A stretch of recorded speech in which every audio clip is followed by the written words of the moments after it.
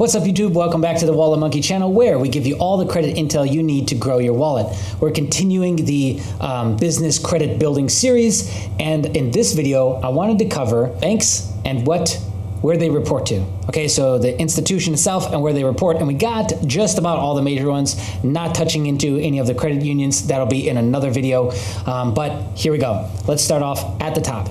So first off, we've got American Express, which, as you know, they will pull Experian. So in this case, they'll pull Business Experian, and they report to the SBFE.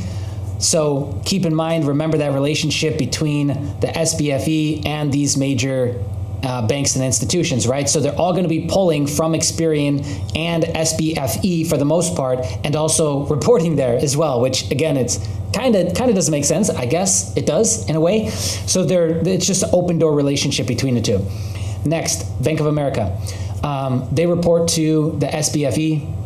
Capital One, they report to Dun & Brad, Experian, and SBFE. Keep in mind that there is one of their cards, I think it's the Spark Cash, that does not report to your personal credit. I think we've got this on the website. We'll update it with more information we got recently, but they'll still pull all three bureaus for a new credit card, so you'll get hit with all three, but it won't report to your personal. And again, I think that's the Spark Cash card. Expect an update on the website.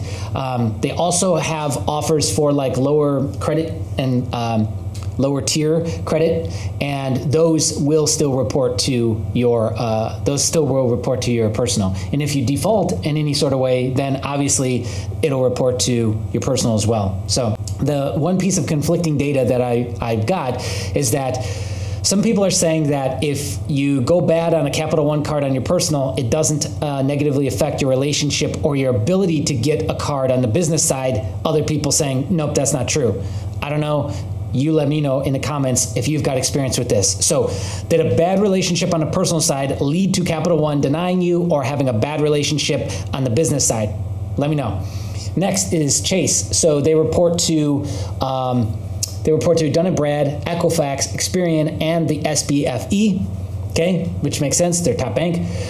Next, we've got Discover. They report to Dun & Brad, Equifax, Experian. Citibank, they report to Dun & Brad, Equifax, Experian, and SBFE. US Bank, they report to Equifax, Dun & Brad. Lastly, Wells Fargo, they report to the SBFE.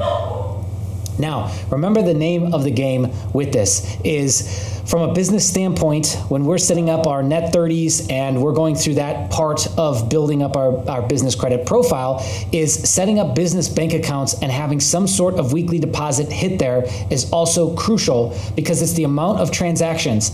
And because a lot of the banks that I just mentioned have also an internal credit score system, right? Like American Express, Cap One does, Chase does, right? Most of these banks have some sort of internal ranking or scoring system.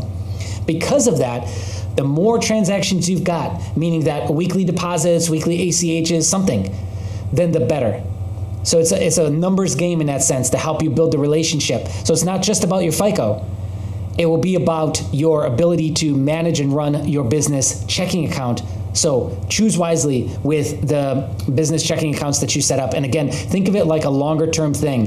It's not like we do with some of the consumer side, where you're running out and setting up all these bank accounts, and because one, you're probably going to struggle to have enough money to filter in and out, but two, it's going to be harder to track. And so I would suggest to really just focus on those couple that you want on the business side of it. Okay, that's all I got for you in this video. Comment below if you've got something to add, something I missed. Like the video. Again, these things all help with getting this video in front of more people. I want this series to get in front of as many people as possible. I need your help. So all it takes is you to like the video, comment below, just say, yeah, go guys, go team, whatever.